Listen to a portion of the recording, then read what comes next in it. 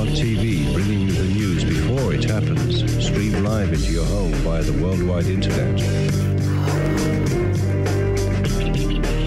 Welcome to Prophet.tv, bringing you the latest news from the spiritual front. The following program is being streamed live from Prophet.tv. Join us now for Prophet.tv. Join us now for Prophet.tv. Program already in progress. Another thing, you notice when God gives you a word, you're going to do something, there's a lot of wind in your sails, and then you go tell 2 or 3 people, and they're like, yeah, and the wind is out of your sail. That wind was in your sail to motivate your ship to head on a course of faith, to put action to your faith. It is not time to share it.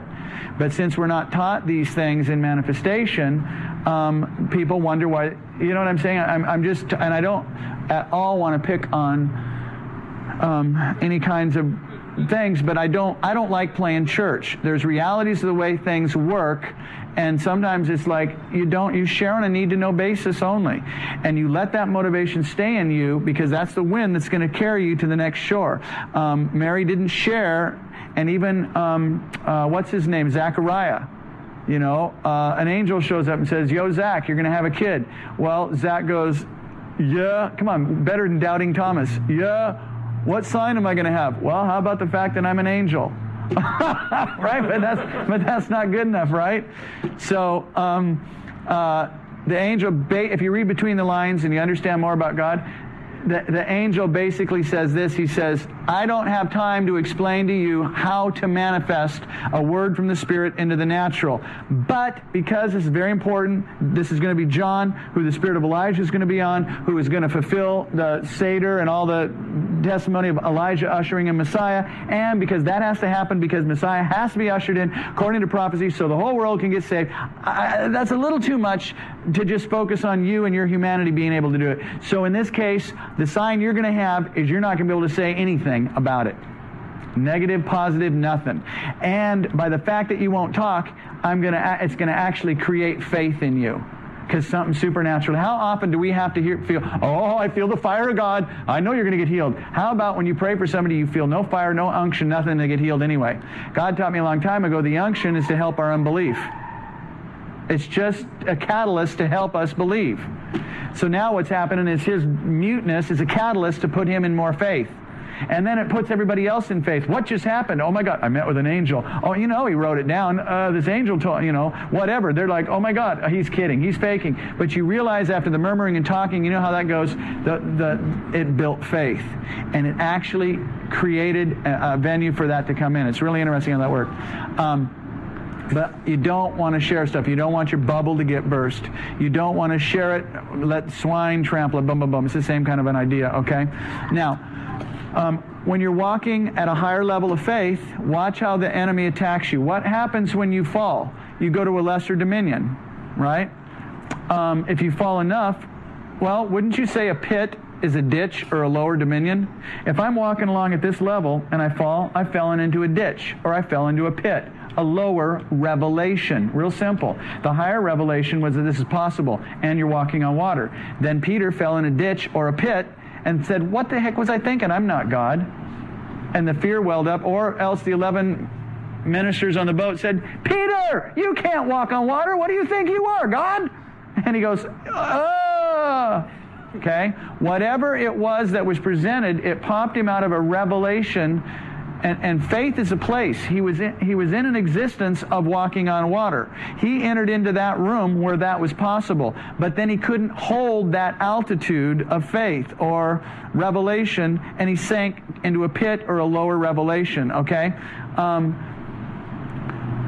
Do you realize, okay, going up Mount Zion, Mount Zion is the same thing. Mount Zion is like, the kingdom of God is built line upon line, precept upon precept. It's kind of like the stair steps that the priests walk up. It's the same thing.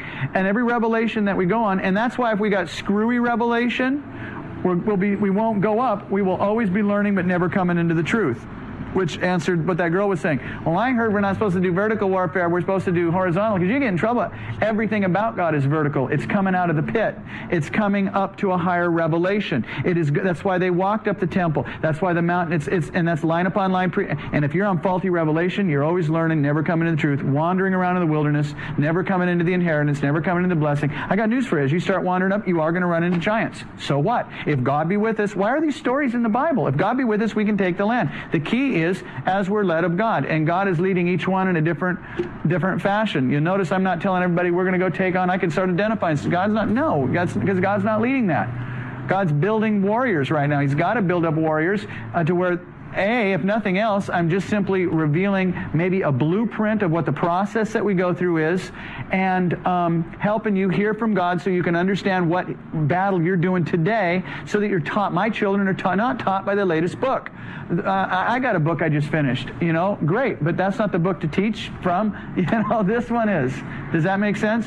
And my children are taught by my Spirit. And the key is learning how God teaches us so that we can overcome. And beyond that, I'm kind of a motivator, to kind of motivate you to take the battle, and sometimes a drill sergeant, right? Just kind of kick some butt. And if you get in over your head, I got enough firepower from the battle I've taken that I can help clear you from demonic, which is a real good place to be in when you're trying to learn to fight. I'd rather have stronger fighters around me. I always align myself with stronger fighters. So, do you realize that as soon, it talks about backsliding? So, backsliding would be kind of sliding down off the hill, wouldn't it? Well, backsliding could also be sinking through this level of transparent gold. Why do I say streets of gold, transparent gold? Because you have your faith tried in the fire like gold. It's just a puzzle. This is just a puzzle. It's not random ideas. It's a puzzle. It all comes together. That's why you're going through the faith battles. Why does God make me have to fight and believe for so long? Why doesn't He just do it? I've been standing in faith because how do you build your muscles? Resistance training.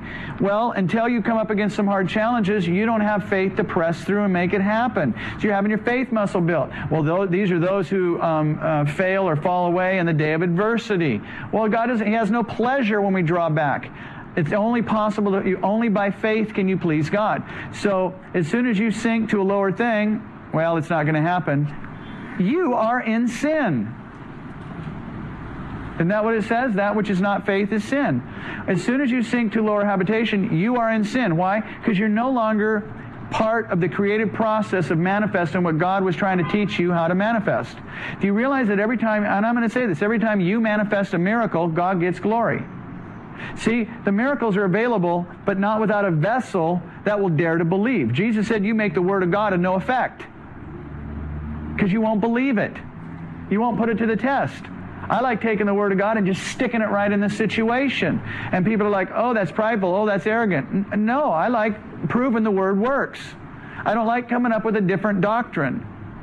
The Word works. It's true. Now, if I'm not seeing it, then there's something God's doing in me. And if He's building my faith, then it's just a matter of resistance training. If it's a matter of who knows what it is, trust me, if there's pride, whatever, God, in the process, is going to deal with these things. My job is to keep walking and keep trusting Him. I can't figure it out in my head by trying to, okay, I'm going to act humble, I'm going to do this. Am I doing everything right? Am I doing everything? No. I have to have an existence and a life experience with Him. And He meets me where I am in spite of all my frailties. If you have hidden, dark secrets in your life, don't hide them from God. Take them to God. And invite Him into the middle of it. Because when you bring the light into the middle of it, the darkness loses its power. Does that make sense? And love will overcome a multitude of sin. I'm saying some people don't do that. If there's areas that you haven't overcome, if there's who knows what it is, we all cop attitudes. We all do things. The key is God's looking for a teachable spirit. Then He can continue to teach us. But part of that teaching, God got me off my knees, crying. He said, stand up. And He'd have me stand up. Even when I screwed up, stand up and look at me. Don't get on your knee. Get up. Stand up. But that wasn't what I was being taught by the religious. Well, that's because that's part of a procedure. That's part of a religious spirit. God told me to stand up. When I went to a Jewish synagogue, you know how long they have a whole season of things that they do throughout the year, and then it repeats every festival, each thing. Do you realize only one or two of their things will the men actually ever go to their knees? And do you know, as soon as I just was invited to one of these things, so I went, and God does these things to help us understand. As soon as I went, as soon as I got to my knees, they were back up already. I had just hit my knees. They were like, brump, brump. Why? Because they're taught by the Spirit of God that they're royalty. It's really interesting. Now, it doesn't mean having a humble heart from God. Are you kidding? I know what a mess I am. You really want me to tell? You follow? Do I really want to hear you? No. I want to see who you are in God. The humble part comes from your revelation of where you came from. That you can't take any glory where you are. The falling in love part is that He lets you walk in the new thing that He made. Because He made you cool. He made you neat. And you get to enjoy it. And people actually respect you. And you're like, man, but God, I know what I am. Right? It's all Him. But listen, enjoy the new creature. God wants you to be in that new creature. He wants you to enjoy that place. I mean, that's part of His provision. But anyway, streets of transparent gold. Do you like that? Isn't that interesting? And you get presented with an idea. Why? It challenges your faith. Why? Okay, when the walls were down around Jerusalem, in the book of Nehemiah, they were a reproach before God. Why? What were walls for? They kept invaders out. They shielded from invaders. But when the walls were broke down, every Jekyll, every thief, every stupid idea, every thought, everything could run through. There was no ability to maintain an attitude of faith. And without faith, it's impossible to please God. See, in the natural soulish realm, or in a soulish teaching, it doesn't make sense. I don't know what you'd come up with, because here's what your soul would say. God, I thought you were a God of love. These people just came in. Jerusalem got wiped out. The walls got knocked down. Have a heart. Are you an ogre? I'm trying to help them build the walls. I'm trying to help them. Why don't you help? See? Because they were approached before God while their walls were down. Why? Because they couldn't stand in faith without a revelation. The walls around Jerusalem, we've done this before, our shield of faith are those that are sealed in their forehead. The walls around Jerusalem, it's all the same thing. This Bible is talking about you. You are Jerusalem. You are Jerusalem. You are Jerusalem. Okay? This is an inward thing. The kingdom of God is found within. You don't find it outwardly. These stories outwardly, but they're to show us inside. All right? Our shield of faith is our level of revelation. And when you have bricks in the wall, you want tested revelation. That's why every time you come up against a challenge and you put the Word of God to the test, and I don't mean sitting on your butt hoping it works, I mean demanding it works. You're not taking nothing from the devil, because I walk in the reality. Jesus showed me the real world like the Matrix, and I'm pressing through and not buying the lie. Okay, and every time you press through and do that on the Word, and Jesus said these are those when tribulation or persecution comes because they're trying to manifest a miracle, they fall away, or it's sown on stony ground, they got other things more important than getting this in their life. Does that make sense? Or the deceitfulness, the lusciousness, and the cares for other things enter in, they produce it. But these are those that press through those levels, they start manifesting 160 and 30-fold.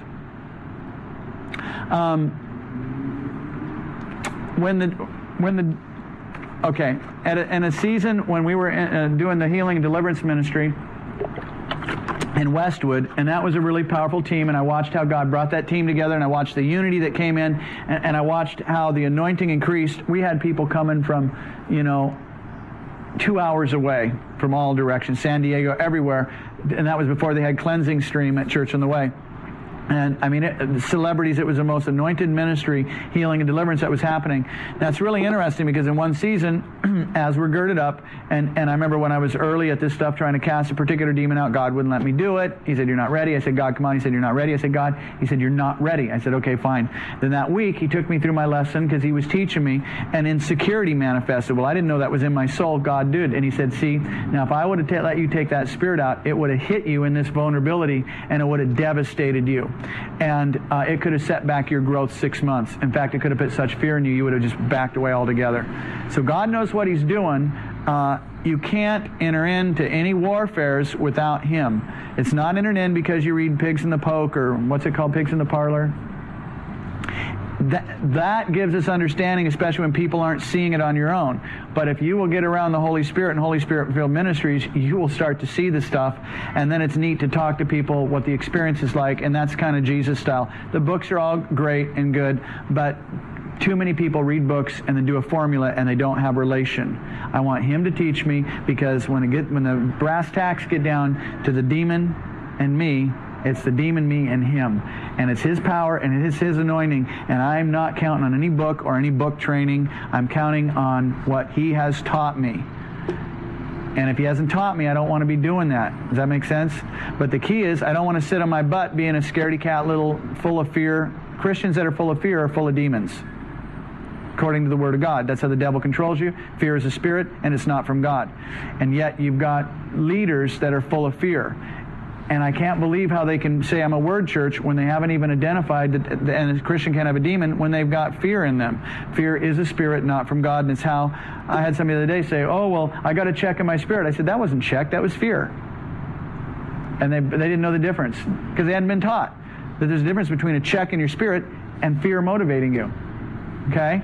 And that wasn't a check, and I had to say, I said, that's fear. And that's how the devil controls you. You got to get over it. Don't give in to that fear. I said, that's just the devil. Yeah, you had a check. You had the devil trying to control you. I mean, when's the last time somebody explained the difference? When you're feeling, you've got to discern, what am I feeling? Do you guys ever spend time with your feelings and just try to understand what you're feeling instead of, I got gas, give me a bromo or whatever they call it. I don't take that, so I don't know. But do you know what I'm saying? These emotions and feelings hit us for a reason. Sometimes when there's a financial battle, you'll feel it hit the solar plexus, right? Sexual battles will usually hit in the groin. Spirit of psychology will hit up like around the mind. You know what I'm saying? There's different. Witchcraft can be nausea and sickness. Does that make almost like the flu? Dizziness. That's a lot of times the spirit of witchcraft hitting you. And I don't doubt that witchcraft and the flu are kind of worked together or created by the same. Does that make sense? I don't doubt it, because it's the exact same symptoms. I mean, it's just too weird. It's almost like when that spirit comes on you, then you're sick. And the difference is when your shield is able to keep the spirit off you. As the spirit approaches you, you will feel its thought. The closer a spirit gets to you, the closer you feel its thoughts and its feelings. Okay? So I can be standing in a room and all of a sudden somebody can get next to me and I can tell there's a spirit of infirmity on him, because I can feel that spirit. Do you realize it's easier when you prayed for somebody to be sick to be aware when the spirit is outside?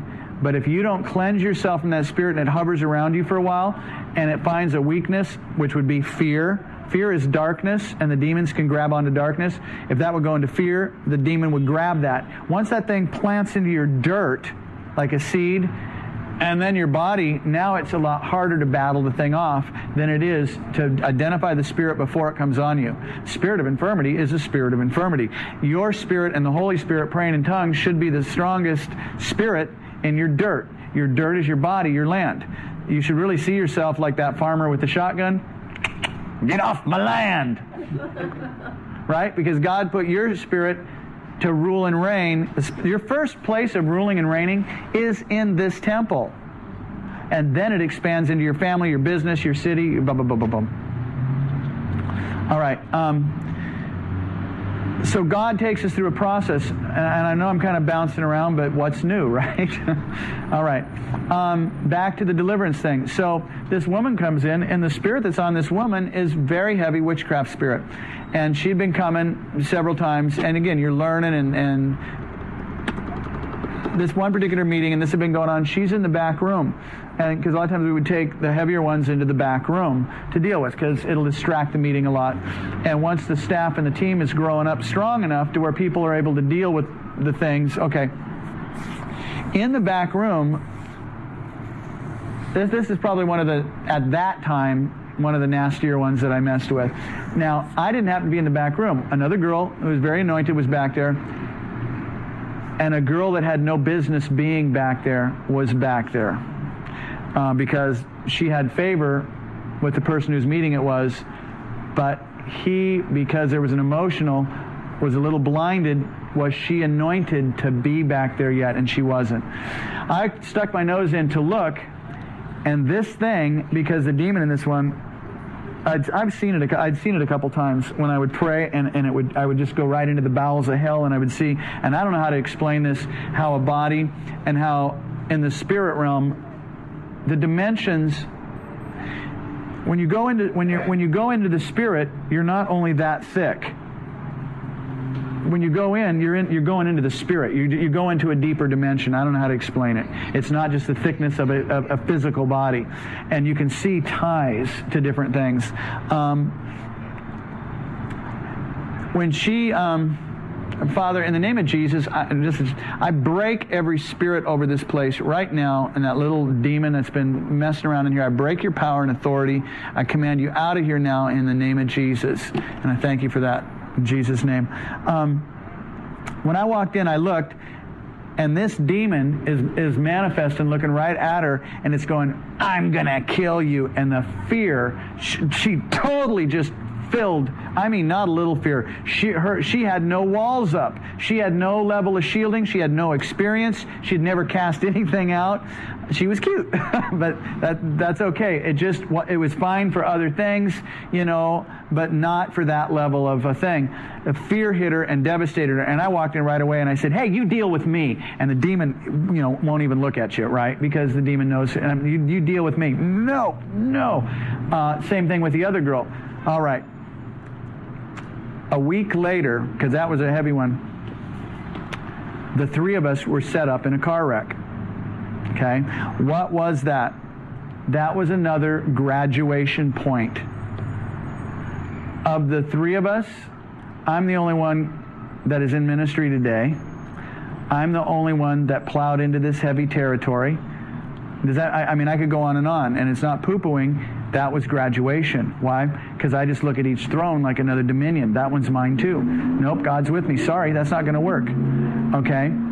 Now watch the way I grabbed the word and the way I applied it. And you know what? I don't even believe it was me, because if I said it's me, hey, I really believe God gave me the will, desire, strength.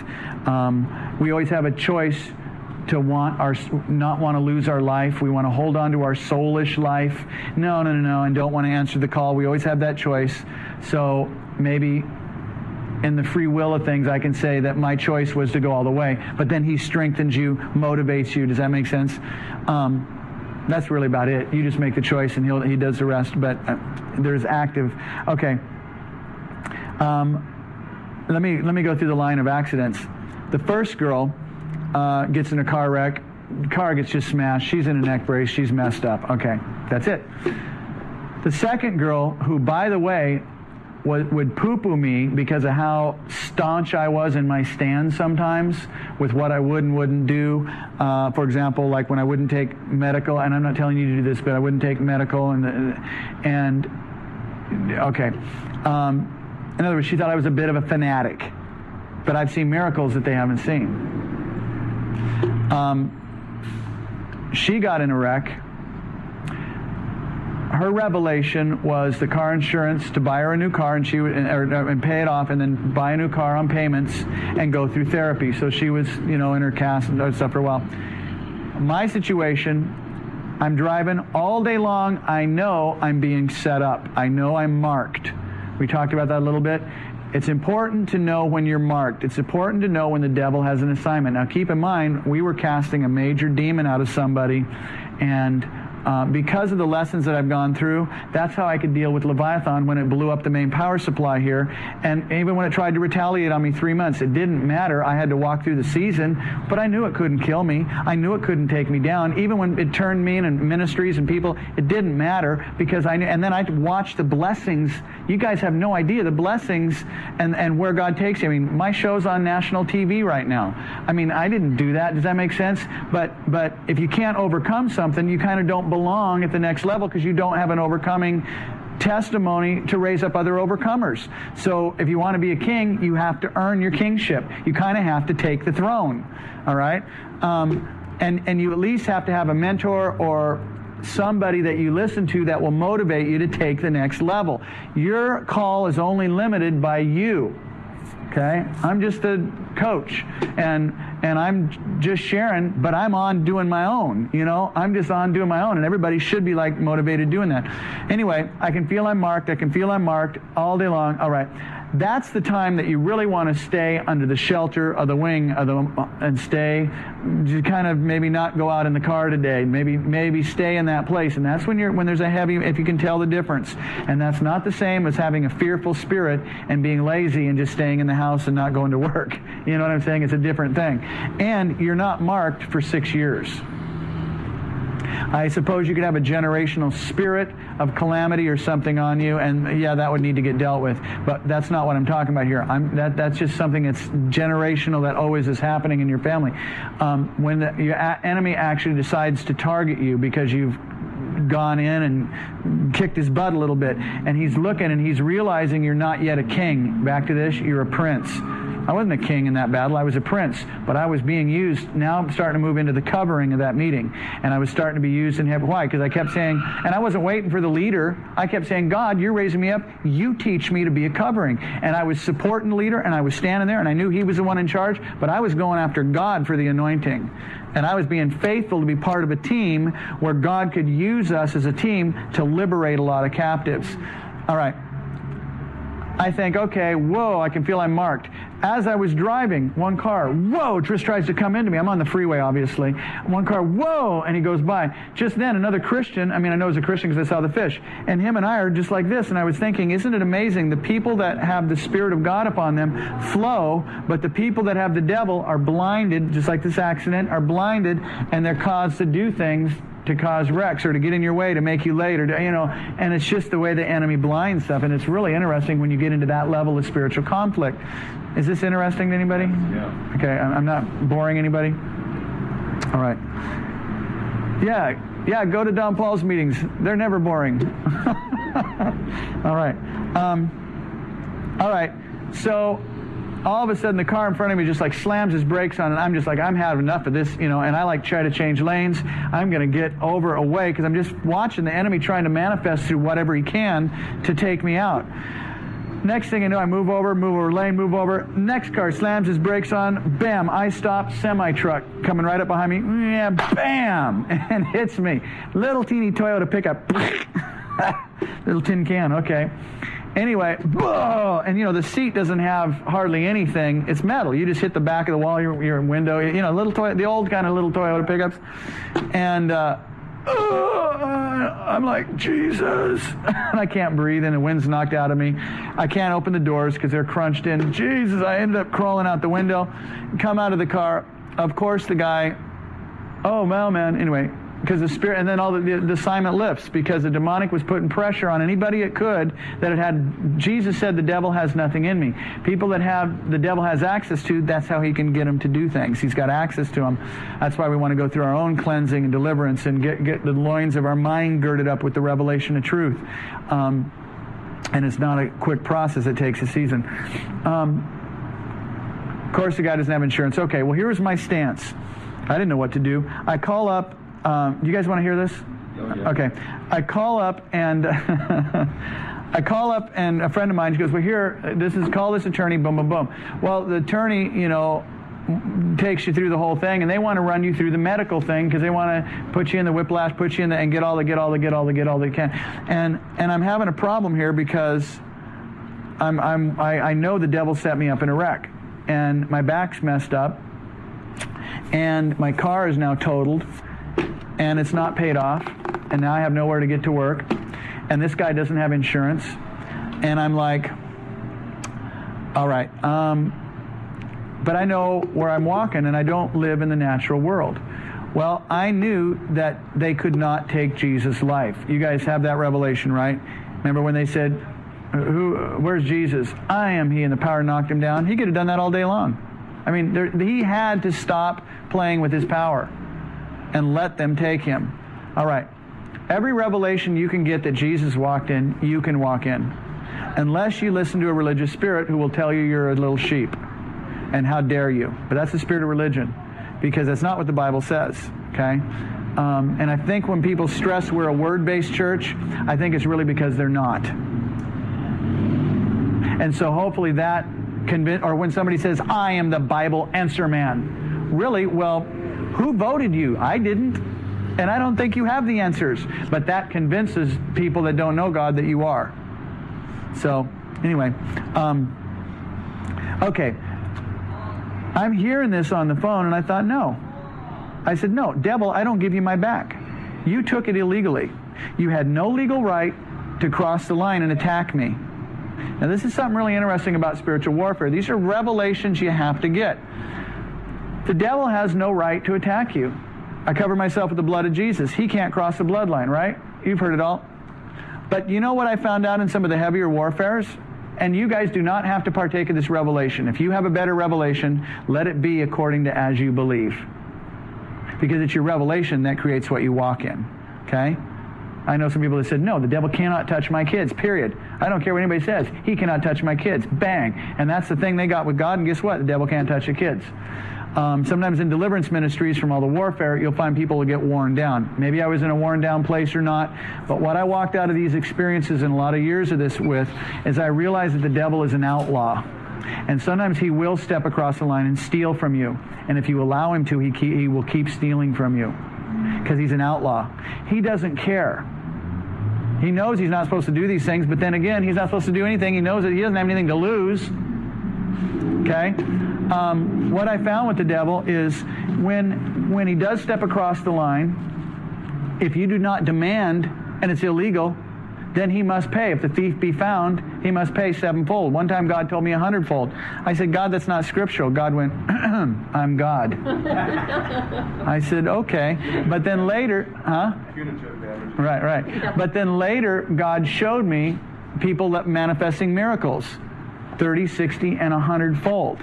And so part of it is your revelation and your ability to manifest 100-fold of the tribulation that I because see, I've kind of branched off into 3 stories right now. We're going to try and come back to all of them. And so hopefully it'll start to make sense. When I had the revelation, Jesus had to lay his life down. And I said, devil, I don't give you my back. You crossed the line illegal. You are a thief. I am not giving you my back. You do not have legal right to it. You cannot take it. Because I'm already I living in the supernatural. The level of deliverances and miracles. And no. I crossed out of that other realm a long time ago. And I'm living. You cannot take my back. And so it was interesting. So I said, let me tell you what you're going to do, devil. You're going to pay off my car. You're going to buy me a new car cash, and you're giving me my back. Okay? And so I went to the attorney and the court case, I let however they worked it out, pay off my payments on the truck, but now the truck's paid off, I have no car. I went to the doctor, and I did not want to go through all the physical therapy. The only thing I'd let him do is give me a massage, because that's something I would do anyway, right? Well, it's interesting, because as I went to tell him, she said, well, you know, I said, no, I'm fine. Jesus is going to heal my back. She thought, I appreciate your faith. I'm Jewish myself, and I appreciate your faith. But a lot of times what we find with these things is 3 weeks, 3 months later, they come back a lot worse. As soon as she said that, pain started coming into my back. I went, woo! Now, I didn't tell her she was the devil, because she wasn't. But I recognized that it wasn't the Spirit of God talking through her. I was walking an altitude of faith, and the white doctor outfit, the stethoscope, and the next series of things she says are designed to tag my intellect to make it reasonable why I'm believing is not going to work. But I knew all these things. I knew the streets of transparent gold were here. And because I knew it, I also knew how to defend the altitude I was at. Does that make sense? And so immediately, I thought, that's the devil. Well, I know how to deal with the devil. She doesn't know that's what was motivated. I said, well, I don't think you understood me. I said, I appreciate, who you are as a doctor. I don't think I understood, but let me just explain to you, Jesus is going to heal me. Well, the reason I said it like that is because I learned years ago, if you're ever battling with demons, If you ever walk in a room and there's lots of spirits, Jesus, Jesus. And you'll literally, if you can see in the spirit realm, that name, literally they go like that. And his name literally does this to him. The wicked melt in his presence, the Bible tells us. But literally, Jesus. And when you're saying his name, when you're speaking, I don't use that name in vain. And I use that name and there's power. So I knew I was, and whenever I was dealing with that, you want to know what spirit is in a room? Walk into any room anywhere and go, Jesus is Lord. Usually you'll walk in and you'll go, gee, I don't want to say that very loud. The reason is there's another spirit ruling. And you're intimidated. These are all just fun little tools and things to help read the spirit realm and help you understand what's going on. All right, is this fun? Yeah, absolutely. All right, practical tools. All right. She goes, well, I really appreciate your faith, but after I'm a PhD, I've done it, and she starts giving me her credentials, and I'm just like, and I'm not trying to tell you guys to go off and do this. I was in a place in the spirit where I knew I knew who I was fighting, and it wasn't the woman.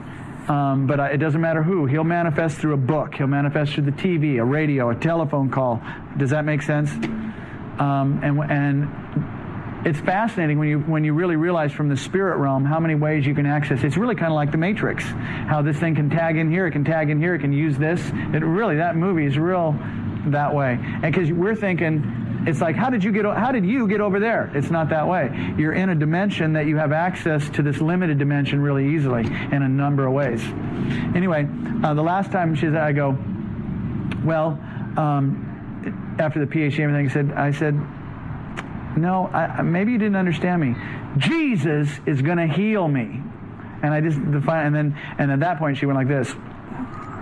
I mean, she literally manifested and backed off. I ended up going in and witnessing to the guy in there about my faith and said, God's going to heal me. Watch, God's going to heal me. I never once doubted it in my own mind, and I never once said, well, I hope God heals me. I said, God's going to heal me. God's going to heal me. Watch, God's going to heal me. I knew what I was fighting. I knew who I walked with. I knew my relationship. I'd been through enough stinking demon battles. You know what I'm saying? It wasn't like I was hopeful. I knew that what I was in. This thing had stole illegally. I'm commanding the thief. Why? God had already taken me through and taught me to don't let if he gets illegal with you and rips you off, don't put up with no. You command everything and he's taken plus interest. Cough up the interest. What you will find is if you will command the devil to return sevenfold, which is scriptural, if God tells you 100, which is also scriptural, if you have that revelation, or if God tells you, the devil might try it once or twice more, but he pretty much stops, and I'll tell you why. Once you have discovered that every time he takes, $100 from you, and you find out he's going to have to give you $1 million back, shortly he would be out of money if he kept doing it. And he has to cough it up because you're taking it to God as a son of righteousness. He has no righteousness.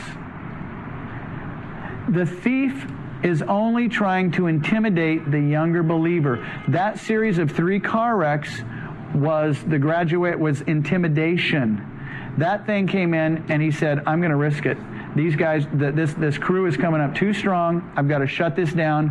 I'm going to come in and I'm going to slam it hard. And he came in and swatted 3 people. Well, one had no business being there. Well, she's nowhere near the ministry. The next one, you understand what I'm saying? But I knew that was a spirit of intimidation, and I knew who I was in God, and I knew I was called a king. I knew I was destined for the throne. I knew I was destined to rule and reign. Does that make sense? And lead many, not into religion, not into games, but into manifesting the power of God and destroying the works of the devil.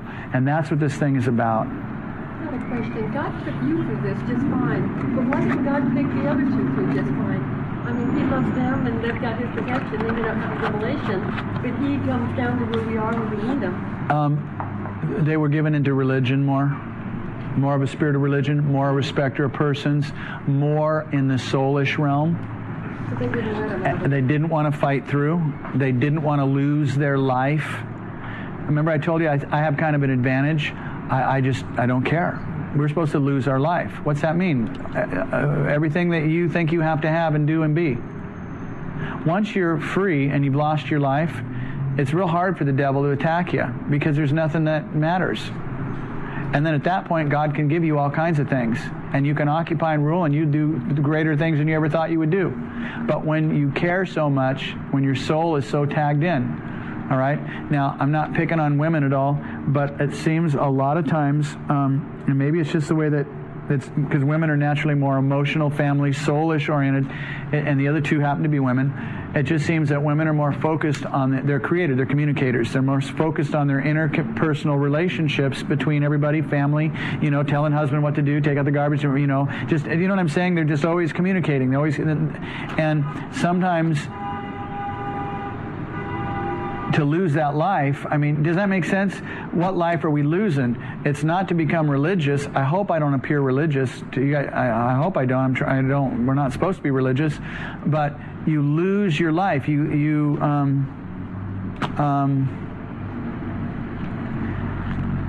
degree that you're still in the world and have your soulish life is the degree that the devil can attack you.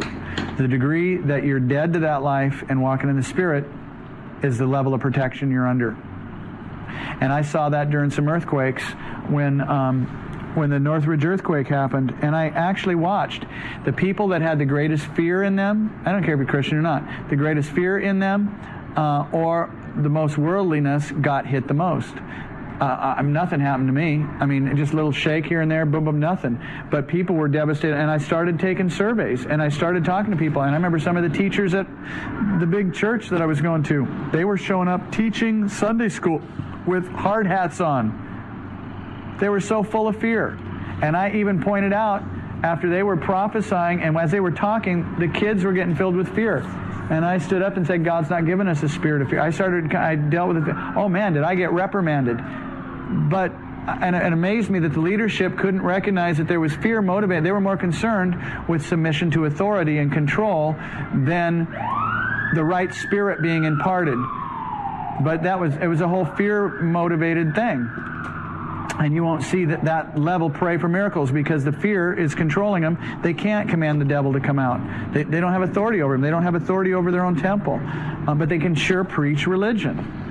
So, there's a difference between entering in. Jesus said, for those that have eyes to see and ears to hear, and then Paul said there remains an entering in. You got the doctrine, you got the church position, you got the pulpit, but there still remains an entering in. You haven't crossed in to this supernatural dimension yet.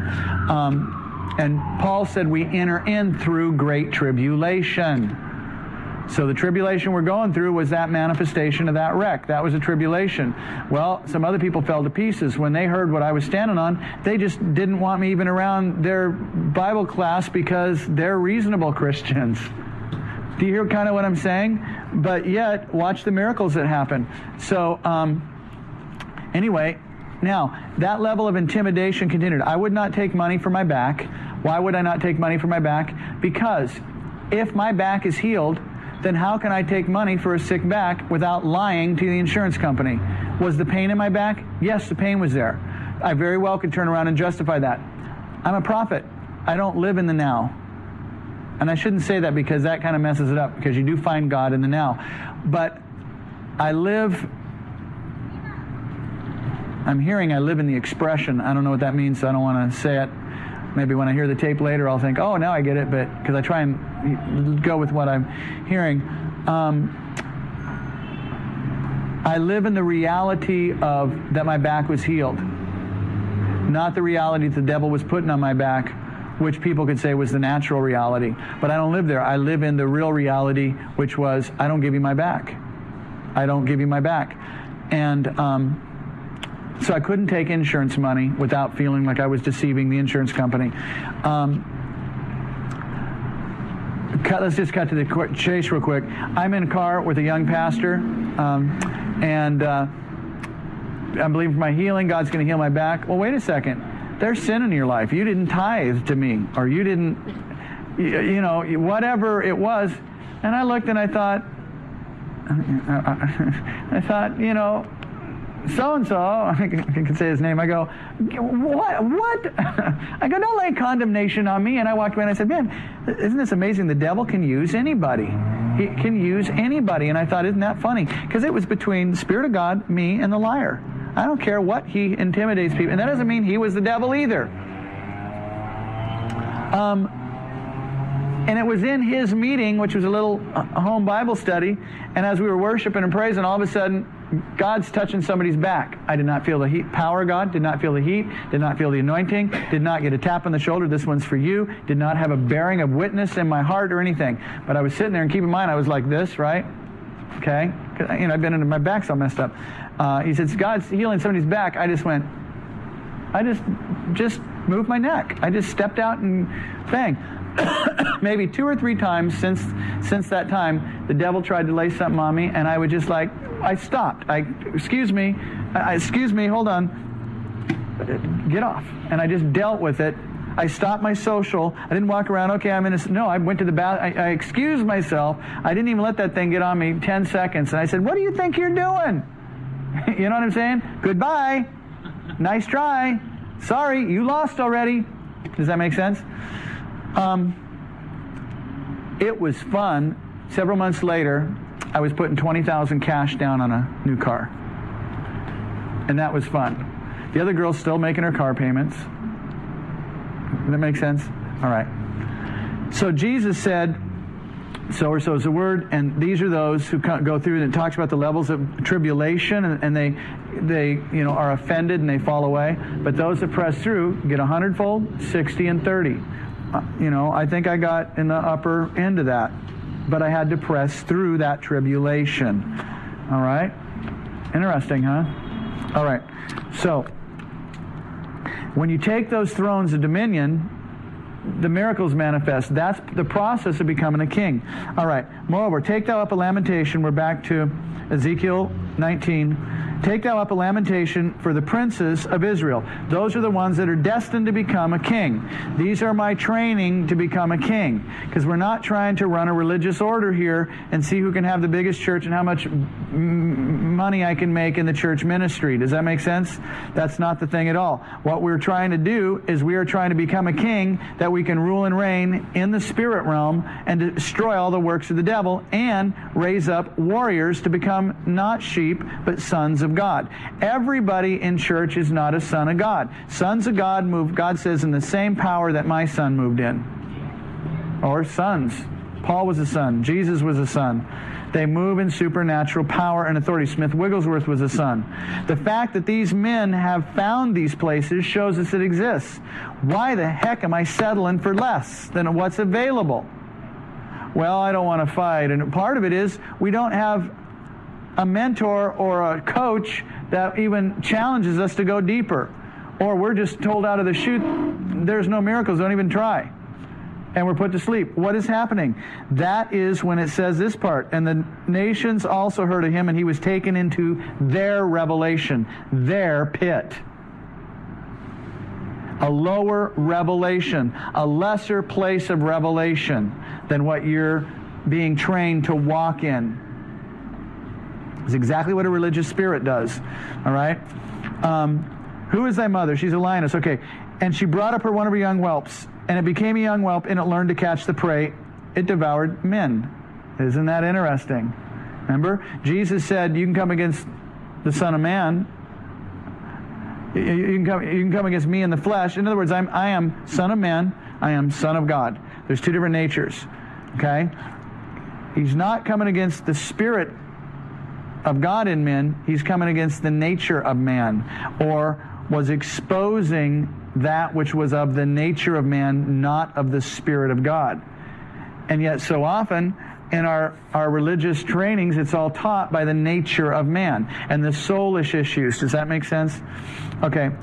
The nations also heard of him, and he was taken into their pit, their lower revelation. Remember the streets of gold? Sinking, you're down, now it doesn't manifest. And then these people at this revelation, how come I'm not being blessed? It's not fair. You should get blessed. Why am I not getting blessed? Well, why don't you listen to the revelations? Why don't you press through the level of tribulation? Why don't you get authority at this level and dare to believe God and see what he'll do in your life? Right? Okay? Or they try and figure out, well, now I know how you did it. No, it's God, And they taken into their pit, and they brought him with chains unto the land of Egypt. Remember when the Bible talks about Egypt? Don't put your faith in Egypt. What is Egypt? Egypt is the matrix. It is just the natural life. It is the natural way of doing things. Now, does that say that we don't learn how to establish credit? For years, I was told, buy everything cash. Well, I did. Now I'm realizing if I had a little bit of credit established, it would help me a little bit. So now, but the problem there is, am I going to lean on the Spirit of God to supply my needs, or am I going to lean on that credit card and run up big credit debt? That's the problem. When you are in need of something, the kingdom of God is obligated to fulfill that need. The demonic will come in like beavers to block the dam. As you continue to stand, having done all stand, therefore stand and prophesy, you will break the dam through. Pressure, significant pressure from the kingdom will build up, and the dam will eventually burst. And you will come into a revelation that all things are possible, but the devil can't let you find that, so he wants your faith to become shipwrecked. That's why he's blocking the dam. That's why it's not simple. He is fighting all these things so that you don't actually access and pull into your life the things you need. Okay? When you put that onto a credit card, the pressure is off the kingdom because your need has been met now. Unfortunately, now you're into bondage on the credit card.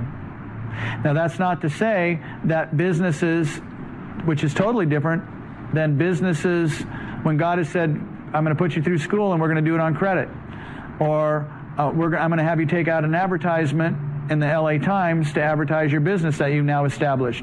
Because a lot of times you take out business loans. There's nothing wrong with that. I'm talking about the person that sits there week after week, will not work, will not focus, keeps running up the card. Oh, well, God's meeting my need. Oh, well, we're having a rapture party. I've heard churches actually run up their credit cards because they're on rapture parties, because they're all planning to get out of here in the next couple months. Isn't that wild? Okay? That's what I'm talking about. I'm not talking about making investments and things. So it is good to learn business. It is good to understand those things. But we do the things right, but our faith is really in God. Do you realize that most businessmen are trusting God? Because who said because you put a sign up and because you learn to cut hair and because you put something out, anybody's going to walk through the door and do that? Everything you're doing is in faith. But faith without works is dead. You have now put works your faith. Most business people are exercising more faith than the church. Do you realize how many people that know that the media affects the world will take a lease out, take a lease out to buy TV editing equipment, cameras. They will go and run up on a credit, somehow get lessons to learn how to edit. They will take out an ad, and they're doing everything in faith. They don't know how they're going to pay it, but they just believe it's going to happen. And then they get clients, they come and they're producing TV. Do you realize for years when I went around to set up Christians, and they'll tell you that we got to get on the airwaves, we'll tell you, but they wouldn't step out in faith. Well, God's going to have to bring all the money in. 5 years later, God never brought all the money in, and they're still not on TV. But the people in the world who were stepping out in faith, calling those things that weren't as though they were, put in action to their faith, have produced 5 years worth of programs and been more effective touching the world than the ones in the church. How can I then go up to them and say, I've got something to teach you? Because the Bible, well, we're a word-based church, and we need them damn sinners saved. The Bible says when somebody is doing something righteous, even if they don't know the Bible, it is still righteousness when they're doing it right. All I can do to them is compliment them for their level of faith and say, you should teach some of the Christians I know. I'm doing that to motivate people because we don't want to be part of that sluggard little group that's not... Does that make sense? Egypt is the natural realm. It's saying not to put your faith in Egypt. That doesn't mean you don't take the ad out or educate yourself or show up to work or plow and do the things. But you're not running around thinking Egypt is going to supply it. You're not running around bugging everybody. God's going to bring it in. God's going to make it happen. All right. Now, when she saw that she had waited, remember this one, he got captured in chains and brought into Egypt. Stop believing for that miracle. Stop it. Take the insurance money, go through therapy and know that your back's going to be screwed up for the rest. You know what I'm saying? All right. Now, when she saw that she had waited and her hope was lost, then she took another one of her young whelps and made him a young lion. How many times have we heard that Catherine Coleman was the third person or fourth person because the first two men would not answer the call. You guys have all heard that. So the Holy Spirit starts out with somebody going through their tribulations and lessons. What happened to the one girl? She got in a wreck. She's not in ministry anymore. And yet she used to lead the worship. Does that make sense? She just backed off from that level. Why? Just couldn't handle this, too much tribulation. I didn't sign up for this. All right. So the Holy Spirit moves on to the next person. Okay, and makes him a young lion, and he went up and down among the young lions. Do you remember when you guys were baby Christians and we would have, oh man, every night of the week there was a meeting. There was a meeting at the church on Sundays and Wednesdays. Then there was a Bible study at your house and one at your house and one at your house. And this local prophet was in town, so we ran there. And this prophet was there, and we ran there. And I used to read the scriptures that said, and in the later days they'll come say, there's the Christ, but don't go running. No, the anointing is here. Oh, the anointing is here. And you remember how we run around and basically with our brethren that we're always hanging out with, which is all normal. It's part of when you went through college. You had your high school. You had your high school reunion. You have your high school chums. Well, it's the same thing. And you're in that beginning school in Jesus, and you're going through, you got all your friends, all the things that happen there before you actually get out into your destiny in the king mode. But this young one is walking up and down the young lions, and he's praying, and the miracles are happening, and everybody's like, oh, he's got the anointing, and right? That's the mode that they're talking about. And he became a young lion, and he learned to catch the prey. What did he devour? And he devoured men. And he knew their desolate palaces. Check this out. God says, in my Father's house are many rooms. I go to prepare a place, and that's where I'll receive you. All right. That's not when we die. Okay? Think of God like the host of heavens. Think of an apartment building. Okay? Think of an apartment building like a lot of rooms. You've got the dungeon. And I'm calling it a dungeon, not a basement, because I want you to get the idea that some people are in the dungeon. They're in the depths, the bowels of existence. Yet everything exists inside God, doesn't it? All life exists inside God, right? God's not over here, and there's no God here. Everything, David said, no matter how low I go, there you are. No matter how high I go, everything exists inside God. There's just different rooms, dwelling places. Think of it like streets of faith, right? The New Jerusalem, isn't it a cube? It's as much this way as it is this way, right? Well, everybody's not walking around here. In the New Jerusalem, people are walking at different levels of faith. And this one can manifest all these miracles, and this one can't yet. Why? He hasn't gotten those revelations. He hasn't climbed up enough levels of authority, whatever, all right? Basically, Jesus is in the penthouse, and we're trying to go up floor at a time. And there's always some kind of condemnation or revelation that won't let us go to the next floor. So we battle with it. We're on the 5th floor. We're battling with the king of the 6th floor until we can get up to the 6th floor. Now, somebody comes along and they've got 15 floors under their belt, and you come for prayer and they pray, boom, you're cleared, and in an instant, you're on the 15th floor. Well, if you go 15 floors up, doesn't your vision improve? Whoa! Your revelation, your knowledge of the territory, of the whole understanding of the kingdom, all right? Problem is, you don't actually know how to fight floors 6 through 15, and so you're not able to hold that real long. You might walk in that. Haven't you ever done that in a meeting and you're walking in this revelation, but then within 3 or 4 days you're back to the floor you usually walk at, or the room you're usually in? But the fact that you saw a clearer room, what does it do? It motivates you to fight to the next level. That's why we need that. That's why we need coaches. That's why we need people to dare to motivate us to the next level. But you ultimately in Jesus will have to take it, and you'll have to hold it. Okay? And those are the kings you wrestled. Jacob wrestled with that king. Bam, when he got it, he had authority at that level. All right. Jesus basically prepared a penthouse. We're trying to access the penthouse. All right. Another way that the Bible talks about it is Gideon hiding in the wine vat. And I'm sorry if you guys have heard this, but I'm just trying to get Gideon hiding in the wine vat. Basically, God comes along and says, yo, mighty man of valor. And Gideon's like, you must be talking to the guy in the next wine vat. And he's like, no. He's like, mighty man of valor. Gideon proceeds to explain to God the room he lives in. Are you ready? In his mind, the way his self-perception, he says, I remember my mom told me I'm never going to amount to nothing. My dad kicked me out when I was 14, okay? My teacher told me I'm a loser. My girlfriend said I know who I am. Mighty man of valor, you got the wrong guy. God said, if you do not believe, you will not be established. Gideon is faced with a choice. You know what choice that is? Get out of his low self-esteem room of thinking, or another way to say it is, Gideon had an opportunity to lose his life. When you keep telling people all of who you are, and you carry all your memories and baggage from the past, you haven't lost your life. God said, you're a mighty man of valor. All you're required to do is believe it. God said, I'm going to use you significantly across the nation in the hours and in the days ahead. Does that make sense? Your choice is to believe it.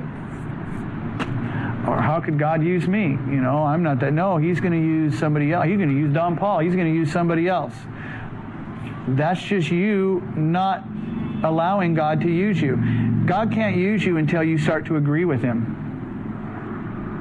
So when you have your own opinion of yourself, and God has an opinion of you, and your opinion takes precedence, who's God for you? Jesus? No. Your opinion is God. So God has to reason with you to get you to drop your opinion of yourself so you can see yourself the way He does. Now, He didn't say that you don't have the flesh. He didn't say that there's not some training to do. But He had to focus you on a vision or a mark or a goal. My people perish for lack of vision. He has to focus you on a vision or a goal so that you'll just keep walking and pressing to the mark of that goal, pressing to the mark of the high call, in spite of how many times you fall down on the way there. And He doesn't want you looking at that. He says, okay, fine, let it go. Okay, fine. I don't care what you just did, Timmy. Let it go. Stay focused. We're not focused on what you did. We're not counting up, well, one more sin and you're out. One more strike and you're out, buddy. We're not doing that. So Gideon has opportunity. So that's another type when it says lose your life. Okay? How often do husbands and wives remind each other of who they are, but not according to what God says they are?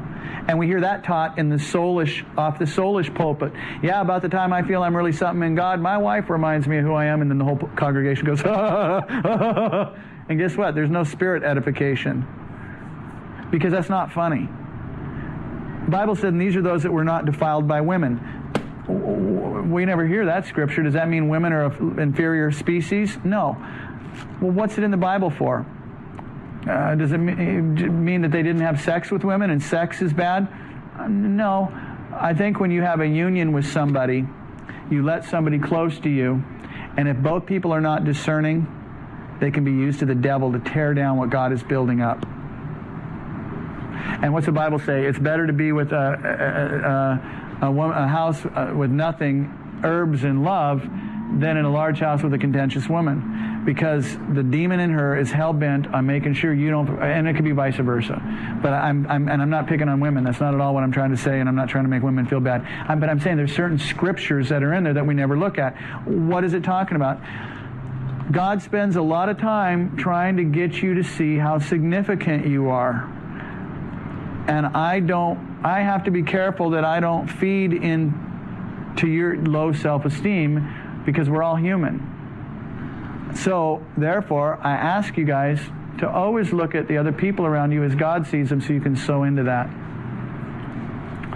I will tell you, a problem that I have is when I see a spirit of religion veiling itself through the church's cloak of humility, and then the judgment of how humble I am, and yet they're totally under a spirit of... Does that make sense? That's not the Spirit of God. That's not... okay? But it's all over the place. And people will train you, rather than revelations. Hopefully I'm giving you guys revelations to help you see. People will train you how to act humble. And if you get... Haven't you ever seen somebody in the middle of a spiritual battle? Yeah. Okay, you're not ready for ministry. What are you talking about? I'm taking down the witchcraft over fox. Haven't you seen anybody in the throngs of a real battle? They're not cute. You're cute when you go to the officers club, but all we do is try and raise up officers with no battle. Does that make sense? That's not it. Anyway, let's stay off of that.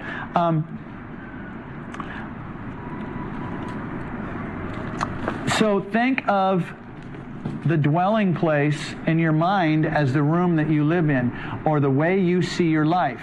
You can't become what you can't see. If you take one of the guys on the street and you put him in several $1 million home with money in the bank in a very short time, if he doesn't kill himself with the drugs because he has access to too many now, what he will create for himself the very world he's already in.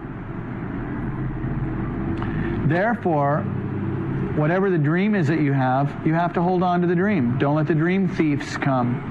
You have to hold the dream and not quit.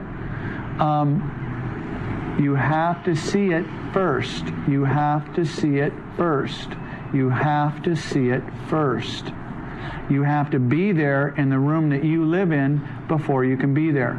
And that's not like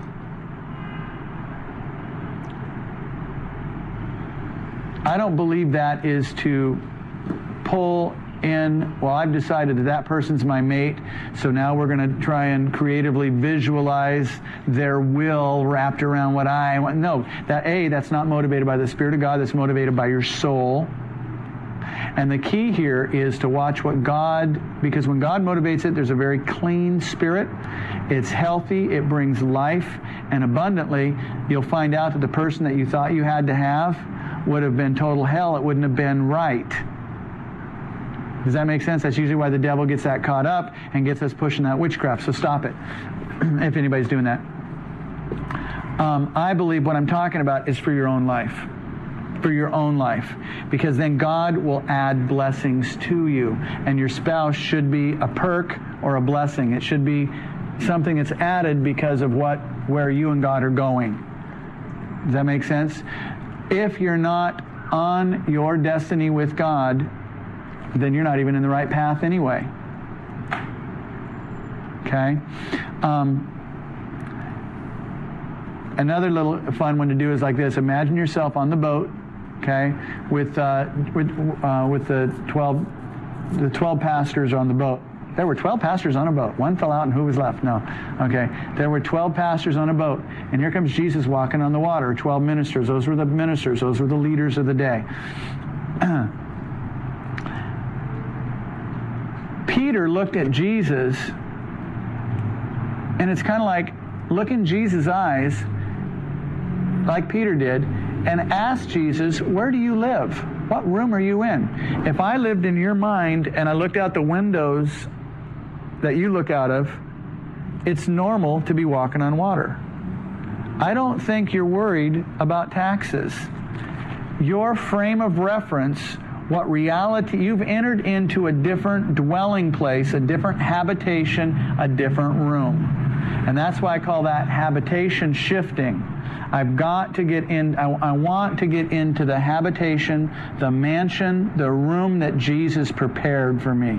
I want to see myself. I want to be in the mind of Christ. We hear it said all over the place.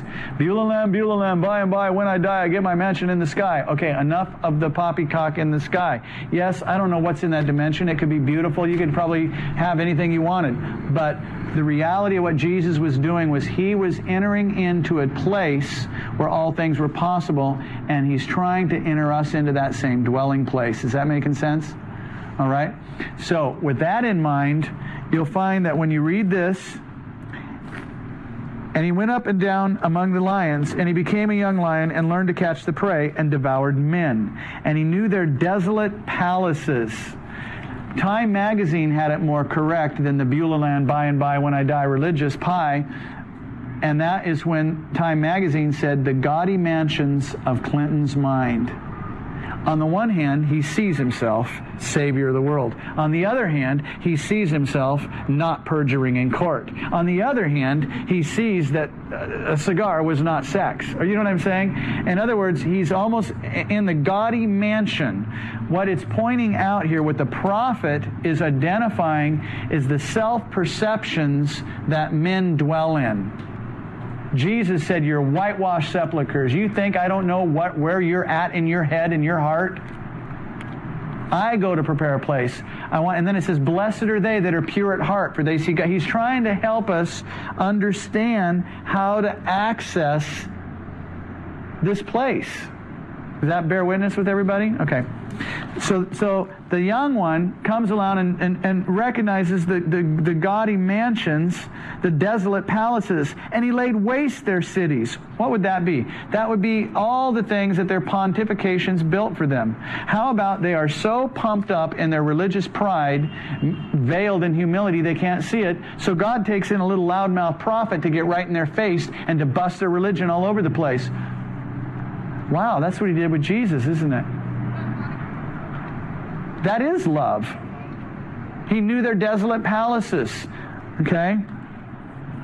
And the land was desolate by the fullness thereof and the noise of his roaring. Remember when that whole thing with people roaring and they were saying, that's not God, that's not in the Bible, that's not scriptural. Well, you'll find if you look at the word roaring, it's all through the Bible. Anyway, the young lions, rah! Anyway. Then the nations set against him on every side from every province and spread their net over him, and he was taken into their pit. And they brought him inward in chains, and they brought him to the king of Babylon. What does Babylon mean? Confusion. Brought him to the king of confusion. Oh, I'm prideful. Oh, I don't love God. Oh, that was the devil using me. Oh, I need to submit. Oh, I need to be crushed again. Oh, does that make sense? Is that interesting? And pretty soon we're so confused, we don't know what's God, what's not God, and we learn to prophesy by and pray and act and are controlled by a religious spirit. And we're captured in a pit. Okay? And they brought him inward in chains, and they brought him to the king of Babylon. They brought him into holds, that his voice should no longer be heard upon the mountains of Israel. Isn't that sad? Now, why does the devil cut the head off the prophet? To stop his voice. What is the modern day version of cutting the head off a prophet or stopping his voice? Discredit his ministry.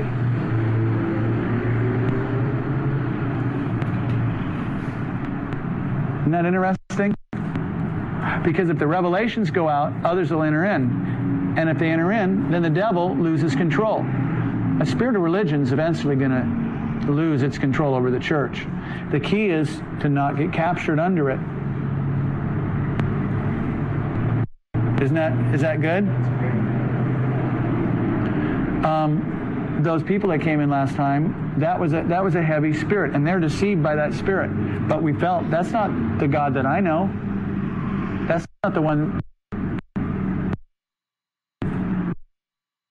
And yet people get captured into that all the time. The Bible says you'll know what spirit a man is of by the fruit it produces. That I trust what Jesus is doing, and the Holy Spirit. You know what I'm saying? That fruit. I remember listening to a Christian brother one time, and man, he started quoting. He was quoting. He started talking, and as he talked and quoted scriptures, this like demonic bleh just started to come over me. I had to shut his mouth. And he was quoting scriptures. I don't care. And I finally said, "Hold on. I don't need to listen to this." I said, "I don't need what you have. You need what I have. Therefore, you need to be quiet and listen to me. And I will explain the room that I live in and the way that I see things." And I said, we can identify what you're seeing incorrectly and why you're manifesting your own hell. But quite honestly, I don't care to stand here and do this. I can't help you by listening to it. Sometimes when people are really broken, you have to listen to them a little because their healing is just being able to talk. But you'll also find that a spirit will try to burden you and bog you down. And at one point, it's time for them to and listen because they need sometimes a revelation that you have. Does that make sense?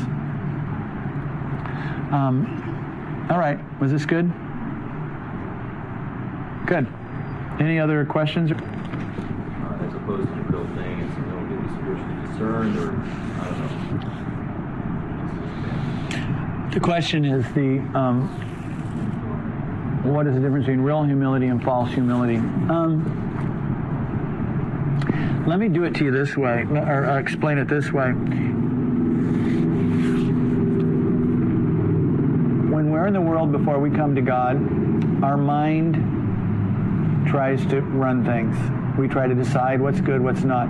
Our brain, and it's not really our brain, but there's a son of perdition, if you will. There's a spirit that sits in our mind that shows itself that it's God. And it exalts itself above all that's called God. You'll find a lot of people, their God is the God in their mind, okay? And it's an actual spirit, okay? Or I don't know how to identify it in words. And it's a part when you do long fasting, you'll be more aware when it comes back in control and not. And a lot of the things that I went through where God started showing me this thing. But basically, what happens is we're in the world doing our own thing. Our life gets all screwed up. We come to God and we're very humbled. We're broken. We start and we sit underneath everybody. And then we believe that everybody knows more than we do. You've been watching Prophet.tv. Please join us next time as we continue to bring you cutting-edge spiritual technology. If you want to have your spiritual weapons sharpened, be sure to tune in to the next episode of Prophet.tv. If you'd like more information, call 818-994-4007. 818-994-4007. You've been listening to Prophet.tv. You can join us live right now on the World Wide Web at Prophet.tv. Again, www.prophet.tv is where we sharpen your spiritual weapons using the latest in spiritual technology. This is Seamus from Dublin, and you've been listening to Prophet.tv. Please join us next time as we continue to bring you the latest in cutting-edge spiritual technology.